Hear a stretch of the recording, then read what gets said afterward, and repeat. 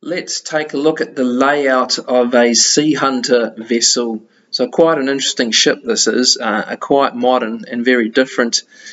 It's a tri-hull, so and quite extensive in its construction. So the tri-hull, you've got aft in the tri-hull, you've got a well deck. So the well deck can launch and recover interceptor drones and sea boats. So moving in from the well deck, you've got a bay door. So there's the bay door, and then inside that there's a maintenance area for the interceptor drones and breaching pods. So inside the bay door, you've got a docking clamp hook. The interceptors are connected to that in an arrangement of 3, because there's 3 interceptors. And if you come directly below that, there's a cradle for the breaching pod. So inspection crews board the breaching pod, which then connects to the interceptor drone. That is then, with its docking clamp hook, taken out through the bay door over the well deck area, and then it is dropped into the water, released, and of course it shoots out the back and then submerges.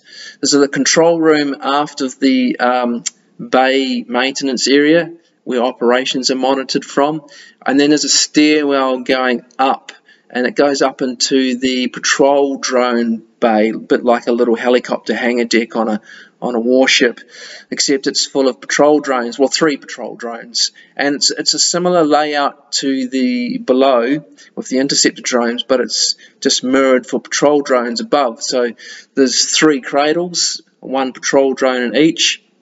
Those cradles can move out through the patrol drone deck bay door aft onto the flight deck or drone deck, and they take off from the cradle, and a docking clamp arm releases them, and then they take off from there.